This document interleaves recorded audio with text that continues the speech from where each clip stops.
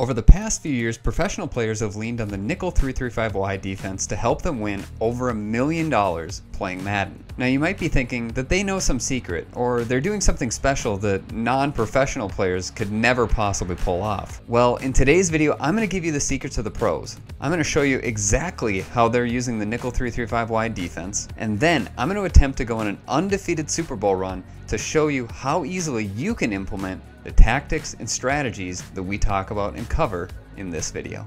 And with that, let's jump into it.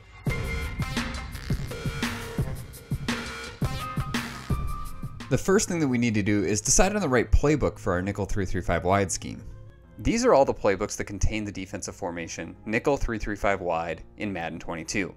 I'm going to suggest to you that you use the 4-6 defensive playbook or the multiple defensive playbook because of the substitution trick that we're going to talk about next. Over the past several years, the general rule of thumb is the more defensive backs and safeties that you can get on your field, the better your defense is going to be. Now, both 4-6 and the multiple defensive playbooks have a very unique characteristic that make them special in Madden 22. They have access to nickel 3-3-5 wide and nickel 3-3-5. Now, nickel 3-3-5 has a very unique attribute. It allows us to sub safeties into all of the linebacker positions, something that we simply can't do in nickel 3-3-5 wide. However, we can come out in any play in nickel 3-3-5, and once we break the huddle, we can immediately audible to nickel 3-3-5 wide, giving us a nice little substitution trick to get 8 defensive backs on the field and continually make our defense slightly better. And with our playbook chosen, it was time to start our Super Bowl run. In our first 3 games, our defense started out strong. In fact, in each of those games, we got a meaningful interception that led us to victory, giving us a quick 3-0 start. But there still felt like there was something missing. Now that we have our playbooks and our substitutions figured out, we next need to talk about our audibles and coaching adjustments. As far as audibles go, I would recommend Cover 4 Show 2, Mike Blitz 0, Tampa 2, and Mike Blitz 3. And as a quick reminder, we're setting these audibles in nickel 3-3-5 wide, not in nickel 3-3-5. And now we need to talk about coach adjustments. This defense should be run with auto flip on and auto alignment set to base. I like to run option defense on conservative, and then with zone drops, this defense can actually be run without zone drops on at all, but if you're gonna have them on, and they should be down distance and opponent dependent, I like to have my curl flats, which are my purple zones, set somewhere between 5 and 10 yards, and then my flat zones, which are my light blue zones, set somewhere between 20 and 25 yards. With the coaching adjustments set and the audibles locked in, it was time for games 3 through 6. This is where we start to really find our groove. In fact, over the course of these 3 games, we don't allow a single point. We go 3-0 again, total of 6-0, and we're really in a good spot on our road to an undefeated Super Bowl. And now that that's all out of the way, let's start talking about the defense itself, and let's start with one of the best blitzes in all of Madden 22. As a quick reminder, we're going to select any play in nickel 3-3-5. Now, once we break the huddle, we're going to immediately hit the audible button, which is X on Xbox and it's square on PlayStation. We're going to slide 1 to the left and we're going to end up in the nickel 3-3-5 wide area. Now, we're going to talk about a universal blitz in this setup. We can run this technical out of any play, but for the sake of this, we're going to pick the play Mike Blitz 3. This is a cover 3 defense, and we're going to send a 5-man pressure that's going to come home against when they send out 5 people on routes and even when they block a running back. So how to set this up, the first thing that we're going to do is we're going to spread our defensive line. That's left on the D-pad and that is up on the left stick. After that, we're then going to crash them to the inside or crash them down. That is left on the D-pad, down on the right stick. In practice mode, you might have to do this twice, and that is again left on the D-pad, down on the right stick. Again, practice mode is broken. You can see that it did take 2 tries in order to do that. The next step that we need to do is to QB contain. Now, in order to QB contain on Xbox, that's RB, on PlayStation, that's R1, and after that, our next steps are optional. And you have the option to press if you like. You can also shade down and play hard flats if you like. Those are all options that you can do. But I want to show you the blitz. So what we're going to do with our user is we're going to stand opposite of the running back, and we're going to hug the center. So you can see the running back is on the left side here. That means we're going to stand on the right side. If the running back was on the left side, you got it, we would stand over here. But because the running back is on the left, we're going to stand here. Now once we snap this ball, we're going to hover right here for just a second. You're going to see that we're going to get heat just screaming off the edge for an instant sack. Now, you might be thinking, all right, well, what if I block a running back on offense, right? So let's just block a running back here quickly, and you can now see that the running back is blocked. Let's do the same exact thing on defense. And you're gonna notice that, there we go, we got it set up. Let's press and play hard flats, doesn't matter. We have a really unique thing that happens with nickel 3-3-5 wide. When we run it like this, you're gonna notice that the running back will notice the blitzer coming off the left edge, but will never actually pick him up. And that will give us a free sack every single time against an opponent who thinks that they're blocking 6 people in order to pick up a blitz. So we're sending 5, they're blocking 6, and we're gonna get pressure around this looping running back every single time out of this formation. And again, you can do this out of cover 2, cover 3, cover 4, it won't matter. This is one of the best blitzes in the game. It's very difficult for your opponent to pick it up if they don't know how to block it. Absolutely one of the best parts of nickel 3-3-5 wide. With our blitz now locked in and an undefeated regular season on the line, it's time for game number 7. Game number 7 proved to be a breeze. We were able to get in and out of it without allowing a single point again, and giving us our undefeated regular season. But unbeknownst to us at the time, waiting for us in the divisional round was one of the best players in the world. Now that we understand the universal blitz, we need to talk about playing coverage. Now, once we've established that we can blitz out of any play in this formation, your opponent is going to either start max protecting or at least blocking a tight end in order to pick up the pressure. Now, what I really like to do at this point is start dropping into coverage. And this is when I want to really mix in those zone drops that we talked about at the beginning of this video. So in order to set up our coverage defense, what we're going to do is make it look exactly the same as when we're going to send pressure. So we're going to again audible to nickel 3-3-5 wide. We'll go to Mike Blitz 3 in this scenario, but you can do this out of any defense as well, and just to keep it consistent though. So again, what we're going to do is we're going to spread our defensive line, we're going to crash them to the inside, we are going to QB contain, and we're going to hover in the opposite of the running back slot right here. Now again, if you want to press, you can press, but now we need to drop our extra people into coverage. So because we have our zone drop set, I like to shade my coverage underneath. Now in order to do that, I hit Y on Xbox, it's triangle on PlayStation, and then we're going to hit down on the right stick for underneath coverage. Now what's going to happen here is our slot cornerback on the right and our safety on the left are going to drop into hard flats. Now remember, those hard flats are set to 20 or 25 yards, so they're actually going to play 20 or 25 yards deep.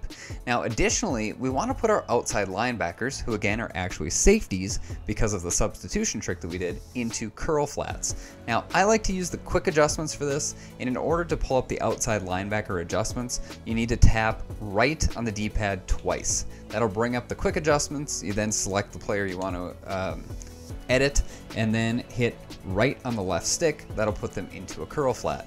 Now this seems like a lot of steps, but guys, it is incredibly fast. Muscle memory here, you can have this set up way before they're ready to snap the ball, and you're going to be good to go. Now your only responsibility when we're dropping into coverage like this is to just guard the middle of the field. That's it. That's all you have to guard. Everything to the left, everything to the right on the sidelines is going to be blanketed. They're going to have nowhere to throw that football, and they're going to be expecting pressure, so they might even try to get it out of their hands quickly.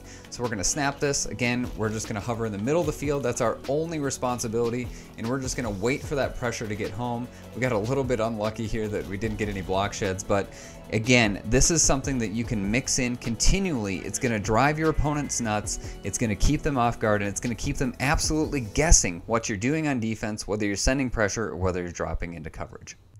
In our divisional playoff round, we get matched up with Shireboy 28. If you're not familiar with Shireboy 28, he's consistently one of the top 25 players in Weekend League and is clearly one of the best players in the world. This was going to be the ultimate test of our 3-3-5 wide defense. This game couldn't have started out any worse. He got us into a 4th and long. We weren't able to convert it, so he starts off the game with an immediate stop. On the very next possession, he throws a 5-yard pass. William the Fridge Perry breaks 5 tackles, gets into the end zone, and we're immediately down a stop and a touchdown. Luckily for us, we're able to hit him with a bomb play soon after, get down within the red zone, and we're back within striking distance to make this a game again. And right here, we send out 5, we're able to make the right read, we hit a low ball over the middle of the field, and we actually are able to take a 1-point lead at this point in the game. On the next drive, our defense starts to lock in. We get him into a 4th and short, we bait him into a wheel route, we get the interception with our acrobat, and we are back in it. We've got our stop back, we have the ball, we can work down the clock and get some points. We're able to move down the field and get 3 into the second half here. We force him into a bad throw and we get the tip interception, now giving us a 3-point lead and the ball. We're in the driver's seat.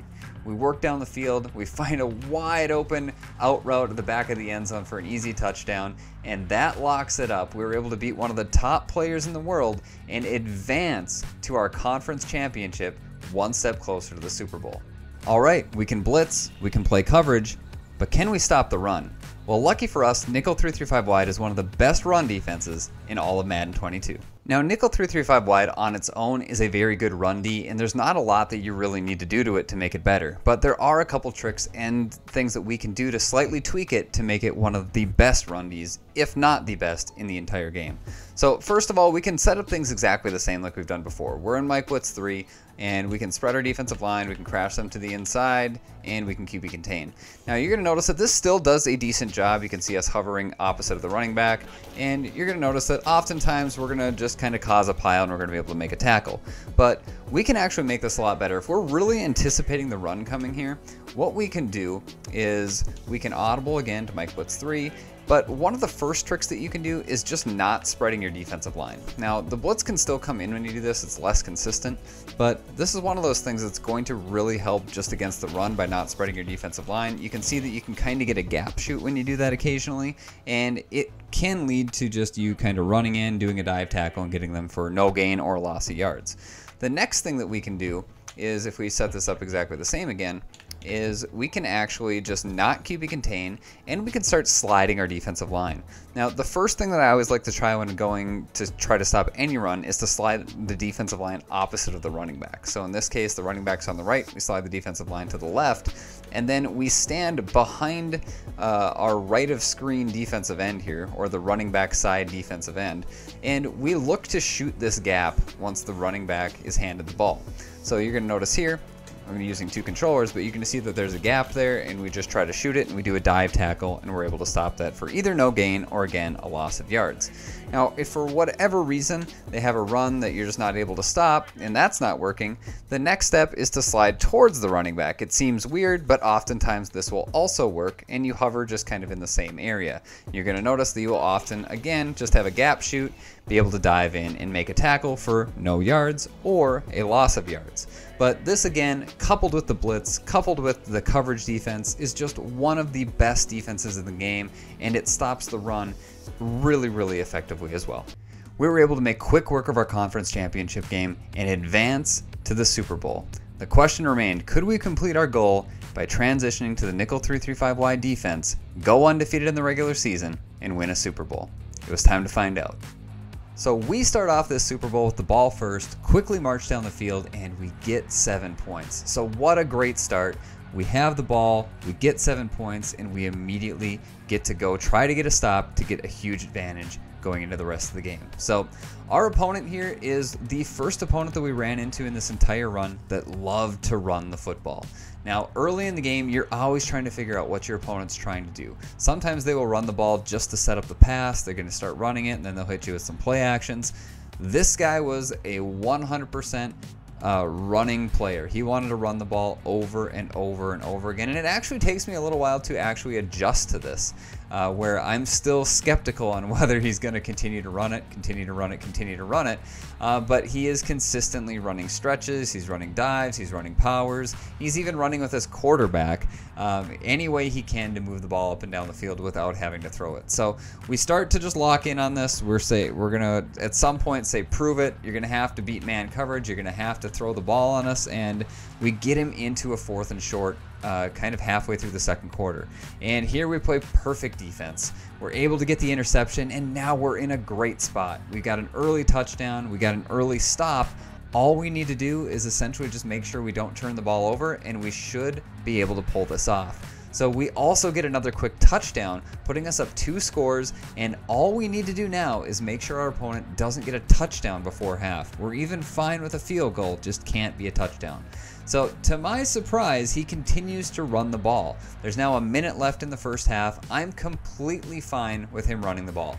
I am still playing pass defense here. I am even doing pass committing. I really want him to run the ball because now he's clocking himself.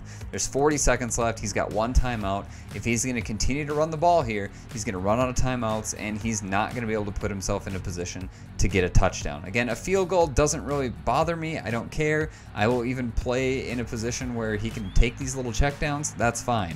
He's now out of timeouts. He has to pass the ball, and we drop into max coverage there, and we get a block shed, get a sack. Now, because he doesn't have any timeouts left, he is forced to call a play quickly here. We're sending heat. We're not going to let him sit in the pocket, and our heat gets home, and we shut him out in the first half. Now, again, he gets the ball in the second half, so this is a very important drive, but we've got a game plan. Our game plan is no quick scores. If he's going to run the ball, we're going to let him run the ball as long as it takes a lot of time.